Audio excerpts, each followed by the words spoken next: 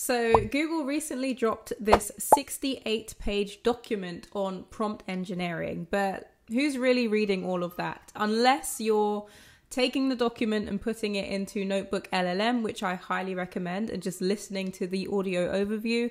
Here are the key takeaways for beginners if you want to get into prompt engineering and use it with these AI models. Number one is to use zero-shot prompting. This is when you just tell the AI what to do. No examples, just the task. Like write a cold email to a SaaS founder. It either gets it or it doesn't. Number two is to use few-shot prompting. If zero-shot prompting isn't hitting right, give it examples, like showing 3 product reviews and labeling them positive or negative.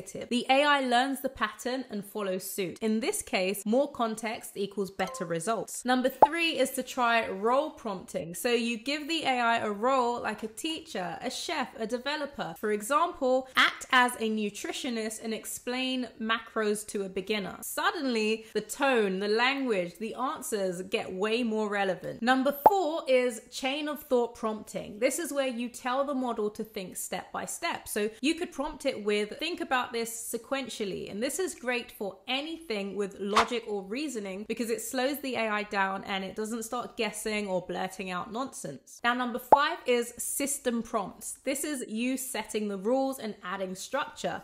Be clear on what you want and how you want it. Like classify sentiment and only return the label in uppercase. And that tight instruction avoids fluff or weird extras. Number 6 is step back prompting. So you ask a broader question first and then the real one. Like what are some common challenges in SEO? And then you'd follow that up by now explain how to solve one of them. So you're warming up the model's brain before giving it the main task. And number 7 is self-consistency prompting. So run the same COT prompt a few times and see if the answer stays the same. If it changes, then pick the one that shows up the most. This gives you a sort of way to vote for the best answer, especially for the more complex stuff. If you found this video useful and you want to learn more about AI prompt engineering, no-code development, make sure you give this video a like and subscribe.